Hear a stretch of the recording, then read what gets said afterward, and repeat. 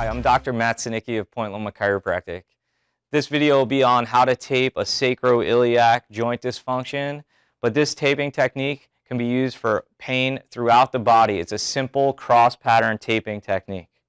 We're going to be using 2 strips, eye strips of PF performance tape, which we've pre-cut. To apply the tape, you're going to flip the tape over. You're going to rip the paper off the back of the tape, trying not to touch it if you can, and creating an anchor point or tab at the end of the tape. We're going to use that anchor to attach right below the SI joint or sacroiliac pain. A lot of pain will be right in this area. I'm going to take that anchor and place it on the skin and activate the glue by pressing my finger against it for a second.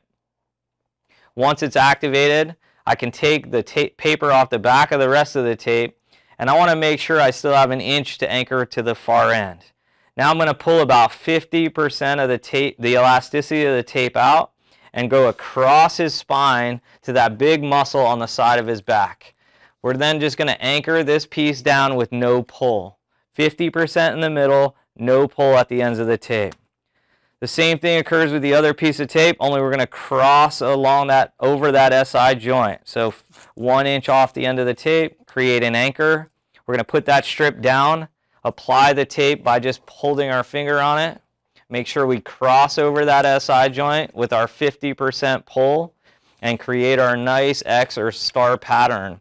At the end, we're just going to apply that last anchor with no pull and give the whole thing a good rub.